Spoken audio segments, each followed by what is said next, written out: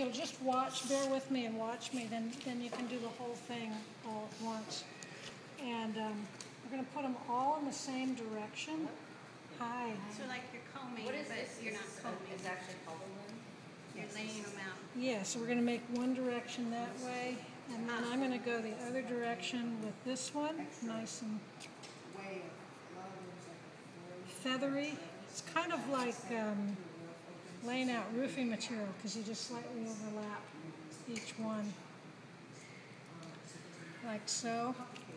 And then a third layer. And I think I'll put some more of this on. Is this what they use to make like actual balls? Spread it out. Now, is each layer going a different direction? They're going one layer this way, and then back this way. Okay, and then I'm going to take, and I'm going to cover the rock. You want at least 3 layers, at least 3 layers. This one only has 2, and you can see where this wool pulled away, so you can't, this one would be impossible to cut off and have anything worthwhile if you wanted to make a bag. So I'm going to kind of sort of mush it around gently, and I'm probably going to put a little extra where there seems to be thin spots. And then on this one, I'm going to grab some of this yarn.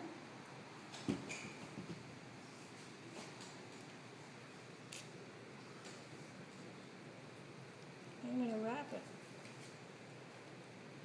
It helps to hold it in place, and it creates a little extra interest, as you can see on the one that the sample that I have.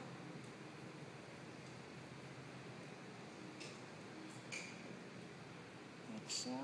That's probably enough. You can use some of these larger yarns if you want. That'll work too.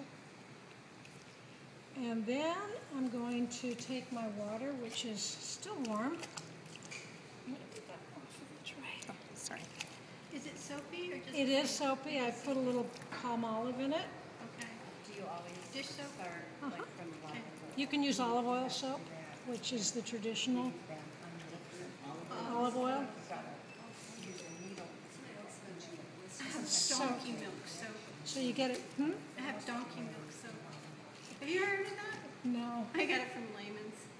It's really quite good. One of the things I do sometimes, if I'm going to roll it a lot, is I take some of this netting and wrap it around. It'll help hold the wool in place, just real tight. And then you start rubbing.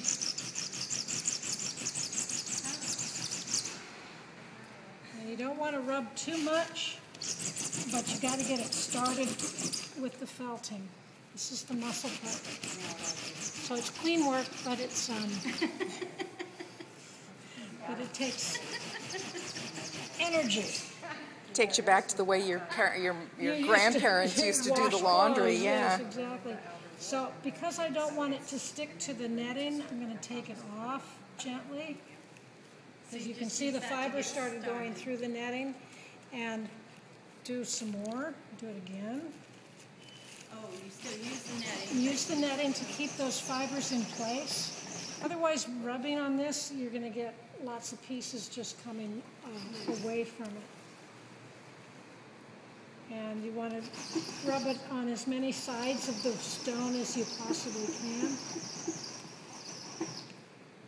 so you can get it started to, and you'll see that it's starting to felt, but you still got fibers coming away from it, and that, you want that to stop in order for it to be fully felted. Another way to do it is to rub it on there like so. But I think this one needs more net and more rubbing. So if you want to feather out your wool, do it in a dry spot, so don't do it on here. and then you can start with the action. Would you like a rock? Oh, I would love one.